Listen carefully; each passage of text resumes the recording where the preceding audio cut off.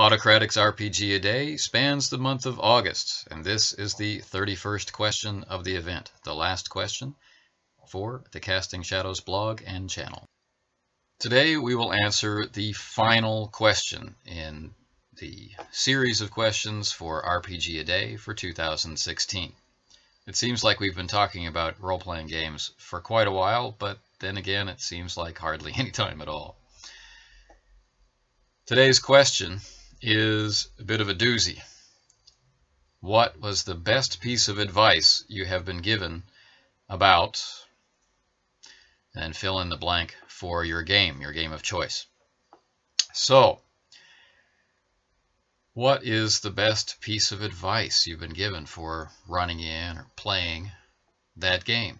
Maybe you don't have a specific game that you consider to be your game of choice or your chosen game, or maybe you're finding it difficult as you sit down and think about what game you would choose among all the others to share advice from. So maybe it's a play style. All of these fall within the bounds of the question. The space for the question is very small, and the questions are prompts. They're supposed to be as open as possible. So take the question, run with it, and enjoy yourself. Have fun. Be positive. Very simple rules for RPG a Day. So, what is the best piece of advice I have ever been given for my games? Well, my answer, I do have one answer, but to get to that one answer is kind of convoluted, so please bear with me. And this is something that I put together. I knew at the time it was important. I got immediate evidence that it was important. We got direct feedback right away at the efficacy of this advice, and I've followed it ever since. But it was such a long time ago that, you forget. Things that were groundbreaking discoveries become foundational experiences, and then they become things you don't question, and they become things that you might not remember to relate to other people. You might not remember to share. And while I've tried to share this advice with other people through the blog and through this channel, it's one of the reasons why they were created in the first place. Things aren't always clear. So, as baldly as I can state it, will be the answer here, but you'll have to follow me, through a bit of a maze first. So a few days ago I talked about a challenging and rewarding game. That was when I tried to get my head around running pulp games. And what made it possible was running pulp games through Ubiquity. There was an alchemy of circumstance and luck and kindness and enthusiasm that all came together with the right group of players at the right time in my life to make it possible for me to get over my own perceptual barrier that I could not run pulp heroic games. Now, one of the elements in all of that was a piece of advice I was directly given about assigning difficulties in Ubiquity.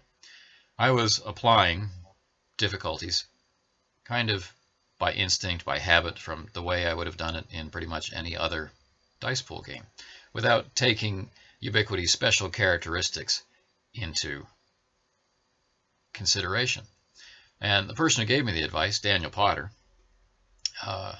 if you ever go onto the Ubiquity forums anywhere, you'll find him as Harry or Potter. He shared his longer experience with the game and just said, hey, don't assign the difficulties that way. Assign them this way. It's more fun. It makes more sense. And blah, blah, blah. And he was totally right. As soon as he said it, you have one of those, wow, I've been stupid moments, which are so important for learning a game. And what he probably doesn't realize his advice did for me, it reminded me of this earlier advice, which I will get to in a minute. But I was taking myself in the wrong direction because I wasn't aware of something. And his advice, from his different perspective, put me back on the path I was trying to go. Very valuable. Now, very recently, I did a long read-through of a game called Circle of Hands. And if you're interested in what that game might be like, please check out those videos. It is exactly what it says. It's a read-through. cold. I have no idea what I'm going to experience when the video starts, and we move through it. So that game is written in a style I wish I had encountered 20 years ago, a little more, when I had a lot of questions, and the only person I had to talk to them about was very open-minded, very helpful. You can hear about him in an earlier video about the gamer who most affected the way that you played. But he didn't really game from the same point of view that I do. He was definitely willing to listen to me explain and help me put labels on concepts so I could get handholds on them to find my way toward what would eventually be my style of gaming. But it wasn't one he shared. He couldn't help me explore it from the inside. So his advice to me has been the most important piece of advice for running games my way that I've ever gotten. And I was reminded of that whole experience by uncovering someone who writes about gaming the way that I think about it, who is putting my unspoken thoughts into the printed word. And that's very reassuring. And it makes me wish, like I said, that I had encountered his games earlier. And the person I'm talking about is Ron Edwards.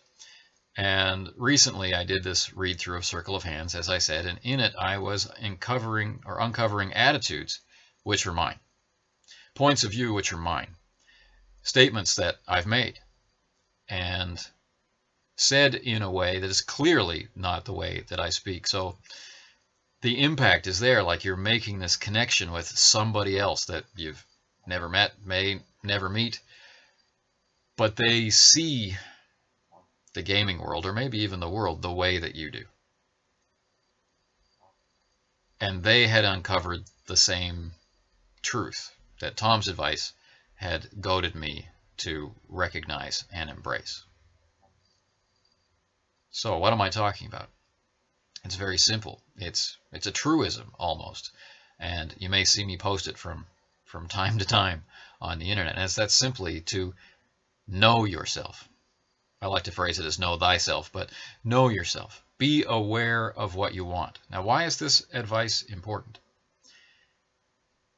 Gaming should be satisfying. You'll hear everybody everywhere say, gaming's got to be fun. If it's not fun, you're doing it wrong. And there's enough truth in that we need to actually look at that statement. Fun doesn't just happen. That's not the only way that we obtain fun. Sometimes there needs to be some structure. Look at sports. Sports played for fun, not sports played for dollars.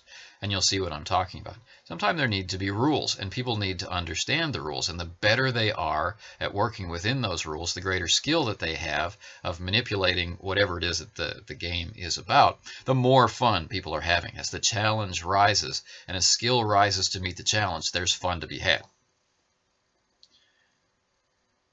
Our role-playing games are similar to that.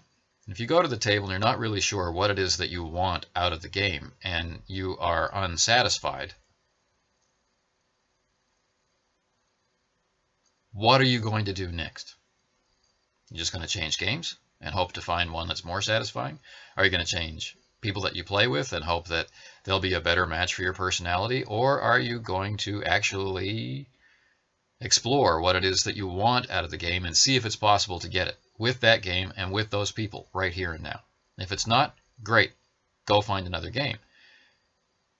But how do you choose that other game if you don't know what you want and you don't know if the group that you're going to play it with can deliver it?